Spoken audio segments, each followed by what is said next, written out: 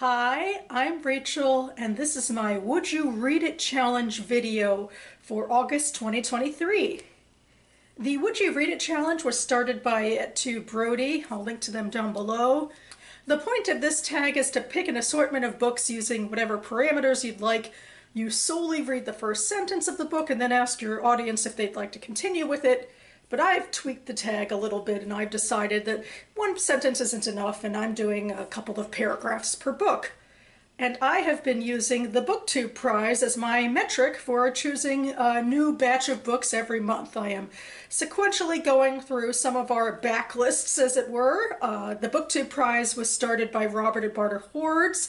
The point of the prize is to judge the best in literary fiction and nonfiction from the year before. Currently, we're, judging 2022 books in the final round for 2023.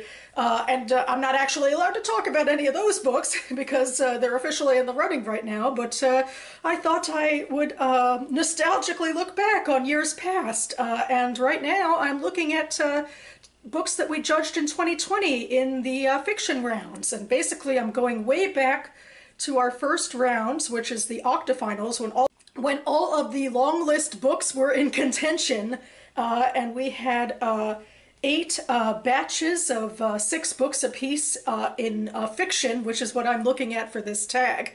So anyway, I thought it'd be a fun way to consider all of the books from the BookTube prize, well, only by reading the first couple of paragraphs. Some of them I actually have read before, some of them I haven't.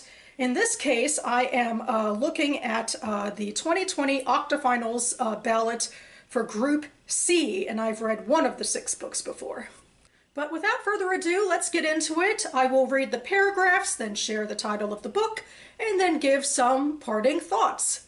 So here we go, starting with Book 1, The Missouri. When those men rode down to the fording place last night, I thought I was done for. I thought us done for. Either you must realize how close they came, their smell, the song of their bridles, the whites of the horses' eyes. True to form, blind though you are, and with that shot still irretrievable in your thigh, you made to stand and greet them. Perhaps I should have let you. It might have averted what happened tonight, and the girl would be unharmed. But how could I have known? I was unready, disbelieving of our fate, and in the end could only watch them cross and ride up the wash away from us in the moonlight. And wasn't I right to wait? For habit, if nothing else. I knew you had flight in you yet. You still do, as do I, as I have all my life, since long before we fell in together, when I first came round to myself, 6 years old and already on the run, wave-rocked with my father in the bunk beside me, and all around the hiss of water against the hull. It was my father running back then, though from what I never knew. He was thin, I think, young perhaps, a blacksmith perhaps, or some other hard-laboring man who never caught more rest than he did that swaying month when the night and the day went undiffered, and there was nothing but the creak of the rope and the pulley somewhere above us in the dark. He called me Sine, and some other name I've struggled lifelong to recall. Of our crossing, I remember mostly foam veins and the smell of salt, and the dead, of course, outlaid in their white shrouds side by side along the stern. And that was from Inland by Thea Obrecht. Book 2, Lake Geneva, 1816. Reality is water-soluble. What we could see, the rocks, the shore, the trees, the boats on the lake, had lost their usual definition and blurred into the long gray of a week's rain. Even in the house, that we fancied was made of stone, wavered inside a heavy mist, and through that mist sometimes a door or window appeared like an image in a dream. Every solid thing had dissolved into its watery equivalent. Our clothes did not dry. When we came in, and we must have come in because we must go out, we brought the weather with us, waterlogged leather, wool that stank of sheep. There is mold on my underclothes. And that was from Frankenstein by Jeanette Winterson. Book 3. I was born without a voice, one cold, overcast day in Brooklyn, New York. No one ever spoke of my condition.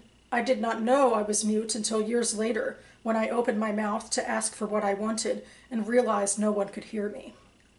Where I come from, Voicelessness is the condition of my gender, as normal as the bosoms on a woman's chest, as necessary as the next generation growing inside her belly. But we will never tell you this, of course.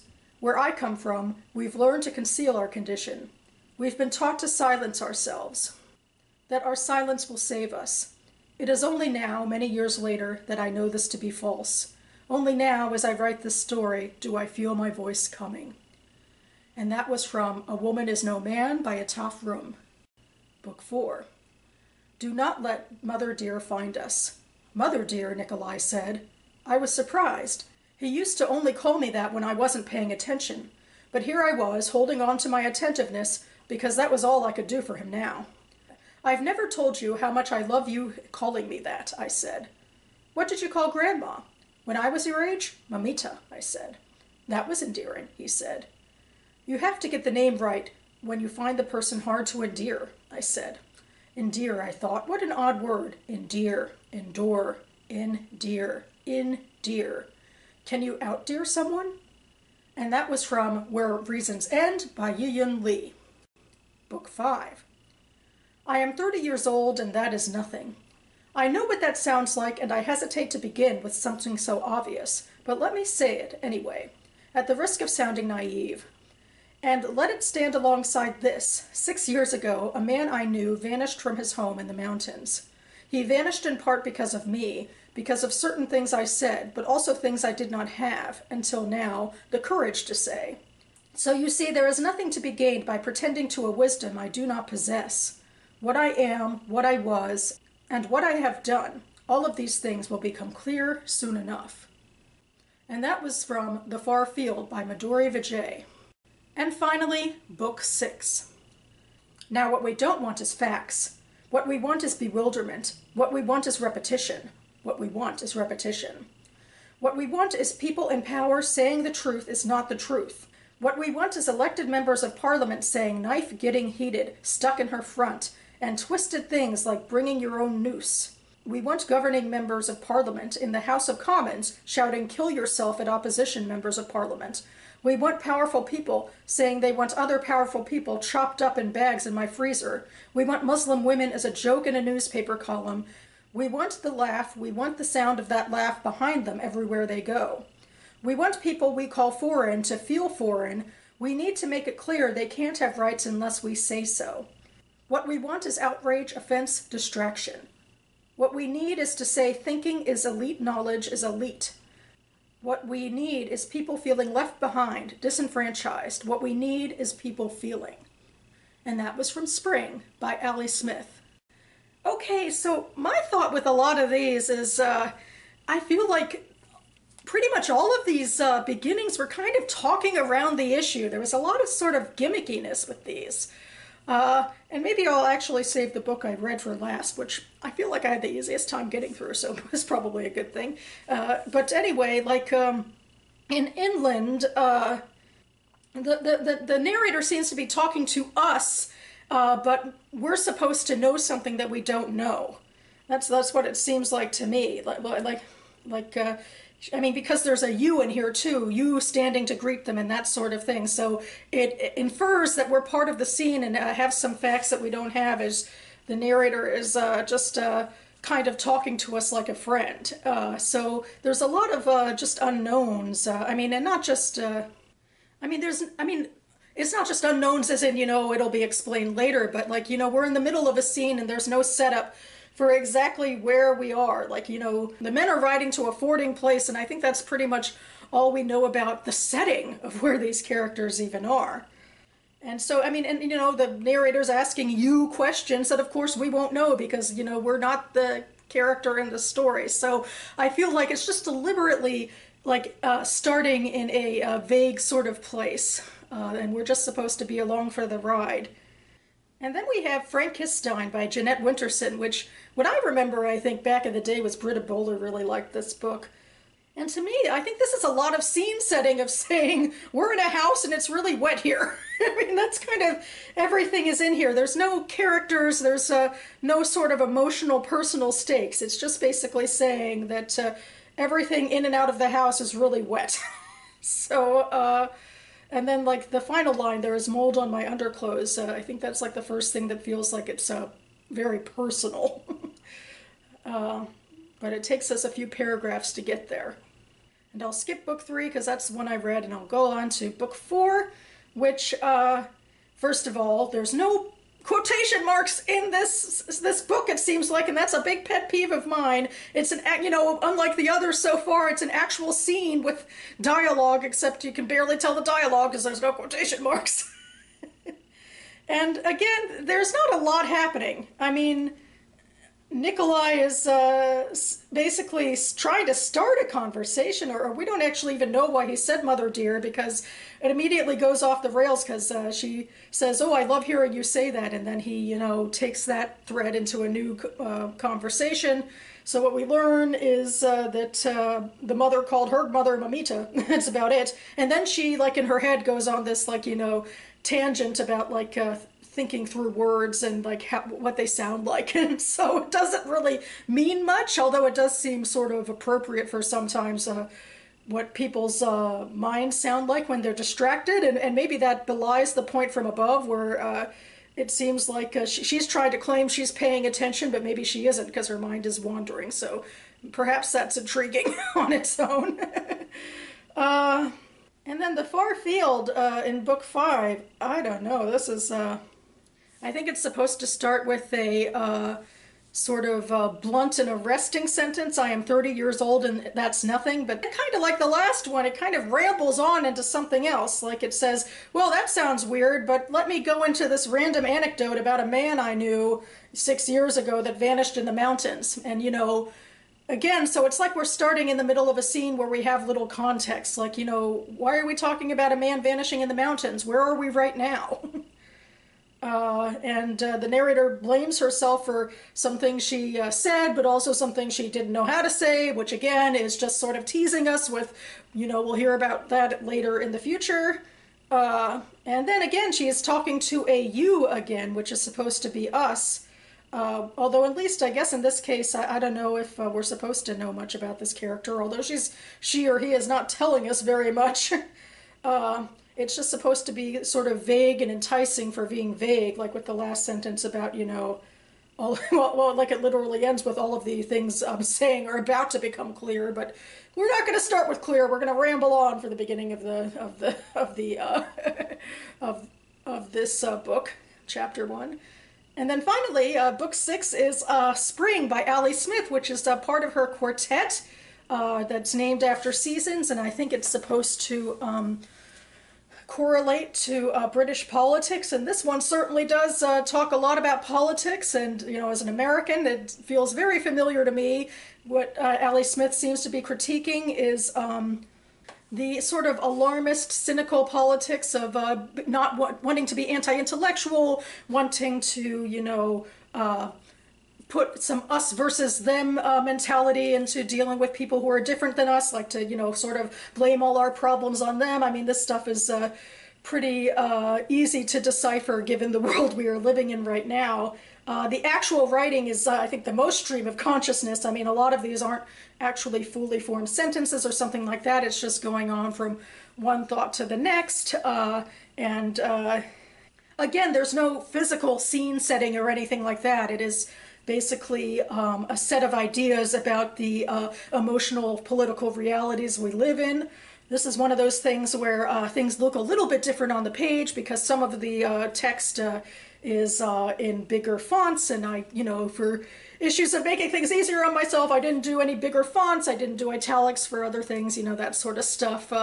So I feel like it's more intriguing to read on the page, but it's a little more difficult to read aloud because of all of the syntax that isn't really proper.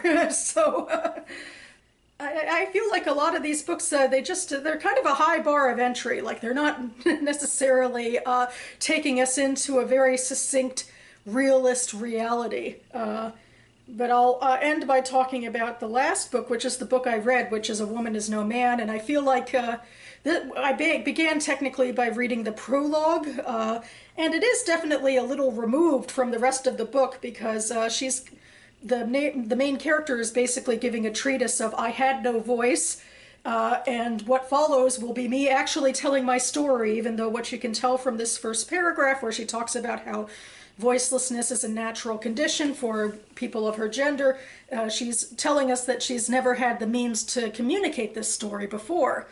And anyway, this writing definitely, to me, feels the most approachable and easy to read. This was the book, I think, that made it the longest into the BookTube Prize. I think it made it to the semifinals. I'm not sure if any of the others made it that far. None of them made it into the final round. And this is a book which I think started a little bit of a renaissance of novels written by Palestinian American women.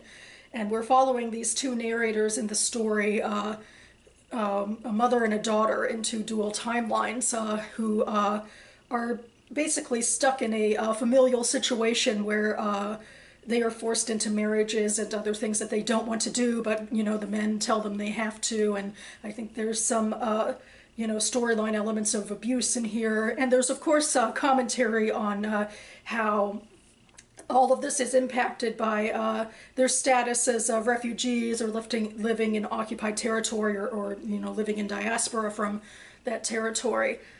So this was certainly, for me, the thing that could make it challenging is, for me as a Jewish person, that Israel means something very different to me within my personal life and my communal life and identity. But of course, it's very important to hear Palestinian narratives as well for me. But I feel like this one, I think I struggled with a little bit. But I wonder if I read it again, maybe I'd you know, have an easier time, because I've primed myself a little more to you know, read this literature. And I do, I suppose, generally have a hard time with the push and pull between, you know, showing an abusive system versus, like, sort of giving your abusive characters, like, carte blanche, you know, excuses for being abusive, although I'm not sure that's really what Rum was doing with her abusive male characters. I'm not sure she was fully letting them off the hook. So anyway, I do feel like, I don't know, you know, I haven't read any of the other books, and I feel like I'm not sure I'd want to, at least not from anything I read on the page. Maybe I'd want to read Frankenstein just because I know Britta Buller, I think she liked it, you know, if I remember a video from years and years ago. But yeah, I guess that's where I will leave things now with my preliminary thoughts, and I will have links to the Goodreads pages for all of these books down below, as well as my review of A Woman Is No Man. And I will be back on this channel hopefully very soon to do my very last Am reading video of the month. Still have a bunch of new reading I want to cram in, including, well, I'm not sure I'm going to do any more BookTube Prize reading this month. I'm actually more ahead on the prize than usual because I did some reading of my ballot before the finals ballot started, the finals round started, so I'm more ahead than usual, so that's really exciting. But I certainly don't want to rest on my laurels too long, and it could very well mean then that I'll be racing toward the finish line as usual next month, but I guess we'll have to see how that goes.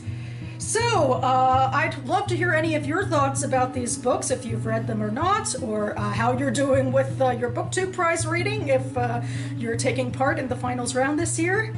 And yeah, that's all I have. Thanks so much for watching, everyone, and I'll see you next time.